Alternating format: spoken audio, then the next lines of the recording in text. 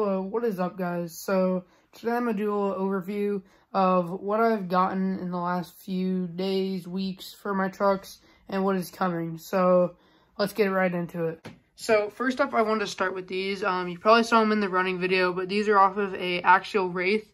They're still 2.2s, but the difference is I'm not rubbing right here when I'm driving. I still have to use my little cutouts that I made over here. In case any of you guys are wondering, I legit just drilled through it with a drill. But the other nice thing is, I'm not rubbing down there. I mean, I get if I rub when I, am flexing, which I don't really care about. I mean, it gives a little bit of realism, but that's alright. I don't really care. Another thing I got is a heat sink. So that's always good to have. And EcoPower servo. You guys saw that a few videos ago. And then a BEC, I finally got it hooked up right, which is probably good because I had it running lights, and that's not what BEC is used for. It's really dirty. I haven't even washed it since we went on that trail run, so I'm probably going to get a battery through it. I mean, I'm probably going to use the rest of this battery. I charge it back up. We'll just use the rest of it real quick, and then we'll go wash it just to make sure everything's still running right. Nothing's really new to this thing. Same old truck.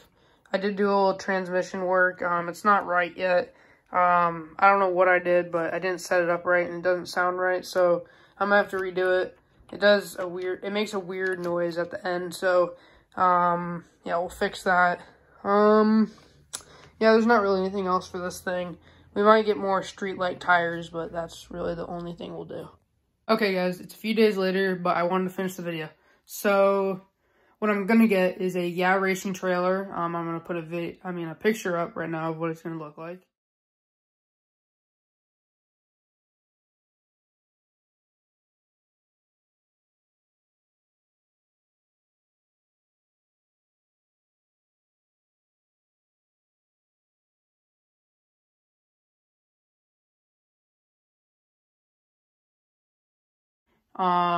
What I'm also gonna get is some scale accessories to put on that. I don't know, I'm gonna do a little research.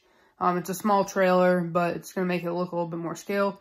And then I'll probably buy some other stuff that I want, just personal things. So, the reason why I want to make this video is because we do some videos when I'm telling you guys what we're gonna get, but a lot of times it's just right off the bat. So, I will be making a video on how to assemble that trailer because it is a unassembled trailer when you buy it.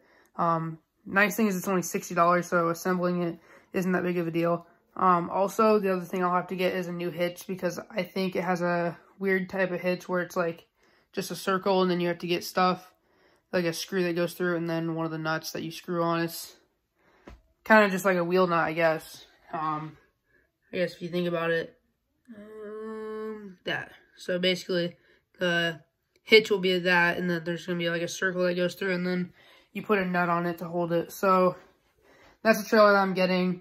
Yeah, so I just want to thank you guys for watching the video. Make sure to stay tuned if you guys want to see how that works. Thank you for watching. I just kind of wanted to let you guys know what our trucks are looking like right now. Brandon's going to make an update probably here soon because he's got some pretty cool things going on right now, and you guys will see what he's doing at his house.